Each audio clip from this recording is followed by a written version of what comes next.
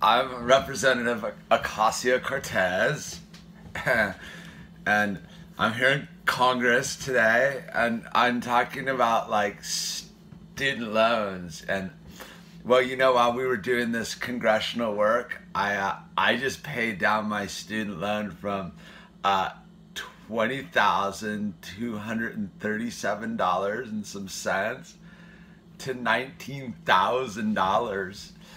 So I just made a $1,200 payment on my student loan, and it's because I'm in Congress and I get paid a lot of money to sit here and grandstand and do these things, you know, because I was a bartender, and I think you should go into debt too. And you know, you're in college and everything, so it's okay because you could be in Congress too. And you know, as a socialist and all, I definitely believe in borrowing money from the bank or whoever I borrow the money from. They go to college to end up in Congress, but I just paid $1,200. That's fantastic. Like, I'm doing the people's work here in the Congress. It's amazing. Yes, it is.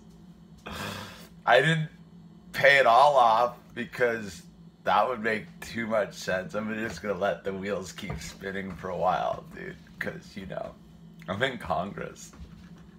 This is wild.